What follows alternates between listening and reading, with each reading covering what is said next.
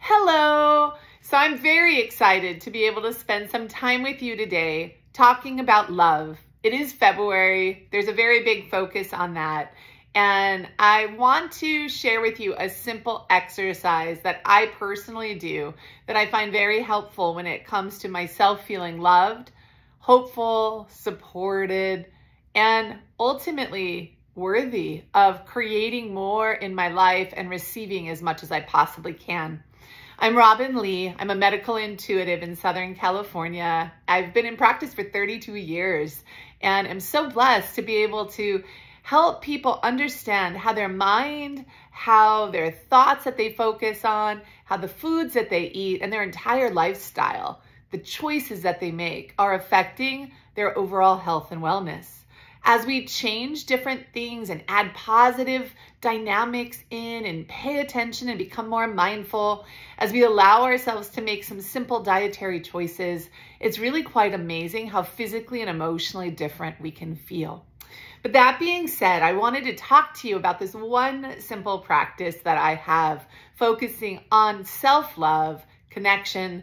Sometimes February can create depression for people that don't have a +1, that don't celebrate the holiday that's being constantly advertised everywhere. And for all of us, this is an awesome video moving forward. So you've heard it, I'm sure, over and again, that you can create the love that you give to yourself. It's not like love randomly shows up on the outside, but our life is a reflection of oftentimes how we are with ourselves. So that's why for me, every single night that I go to sleep, when I'm laying down, I allow myself to focus on a positive aspect of myself every single day.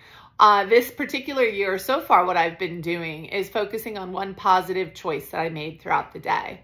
And I tell myself how proud I am of myself. It's very interesting because it's such a simple thing to do, but it's actually the practice of it at first, for me at least, was quite difficult. And it was quite difficult because there's such an assumption of focusing positive on ourselves in a negative way, as if it's, a void, or if it's ego, or if it's kind of a self-infatuation kind of focus. And in truth, it's called self-acknowledgement. Self-acknowledgement is beautiful because when we give ourselves the focus of self-acknowledgement, we're not so desperately seeking it from others in the outside, which allows us in the long run to become more authentic, to pay attention to what we want for ourselves instead of giving ourselves away, if you will, giving ourselves up, selling ourselves out, not having boundaries when we need them, not saying no when we don't want to do something, not saying yes to ourselves when we want to say something, because we're trying to create the acknowledgement of ourselves through another person's lens. So for me, one of the best things that I know to do for myself, and I share this with all of my clients, is creating a focus of awareness at nighttime before I go to bed, allowing myself to think about the day. The tendency is to worry about the things that I didn't do. The focus oftentimes by default is focusing on the things maybe I did wrong. And I have learned to stand my ground for myself and have my own back. Be kind to yourself. And that's the thing, is self-healing and self-kindness go hand in hand. Be kind to yourself. Know that you are doing the best you possibly can do and be gentle with yourself. We didn't learn these things oftentimes in our younger years. So here we are at 30, 40, 50, 20, 70, wherever you are in your life focus.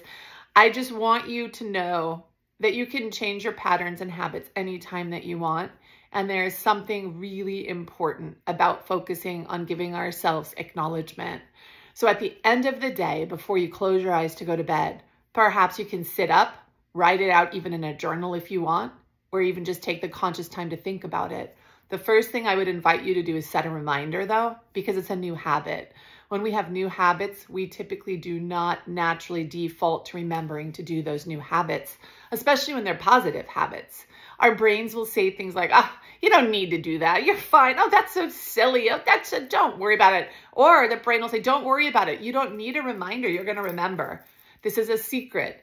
Trust that your mind on some level is trying to keep you where you're at because that's where you've been comfortable for a long time. even though all of us know we're not actually really comfortable there, but it's comfortable because it's familiar. when you do a new habit and you practice a new habit, there is going to be discomfort and there is going to be this mental kind of sabotage that tries to occur. So take some big deep breaths, ask yourself how you can find some type of focus, some type of awareness, some type of reminder at the end of the day to focus on one positive choice you made throughout the day. And you celebrate that. You give yourself a hug. You tell yourself how proud you are of yourself, because that one positive choice could have not been what you did and could have sabotaged your entire process. So my positive for last night was stopping and resetting throughout the day. So for me, I'm following a protocol that I'm on for a higher level of health and wellness. And I didn't follow it for one of my meals. So my natural tendency is to say, screw it, the rest of the day, you're fine, just start again tomorrow. And instead I said, no, actually, I didn't mess anything up. I made choices that I wanted to make in the moment, and that's fine. It's not the end of the world. But from now moving forward today, I will make choices based on my own personal protocol that I made for myself. And that was a big win for me. So that was my positive at the end of the day, was allowing myself to remind myself what a great choice I actually did make by stopping and resetting in that day instead of waiting for the next day. Because I don't know about all of you, but how many times do we wait till tomorrow? And how many times does tomorrow not come? So I just wanted to spend this beautiful Wednesday with each and every one of you to remind you of one of the most powerful tools I have learned around creating self-worth, which is acknowledging for myself positive things at the end of the day. It's a really important habit. It's an important habit to do with ourselves. It's an important habit to do with other people in our lives, especially in our family unit. It's so often, it's just easier to look at the negative by default. So making a conscious effort to focus on the positive, dynamic shifts will happen if you're consistent with this habit. You deserve it. You deserve to feel better. You are awesome.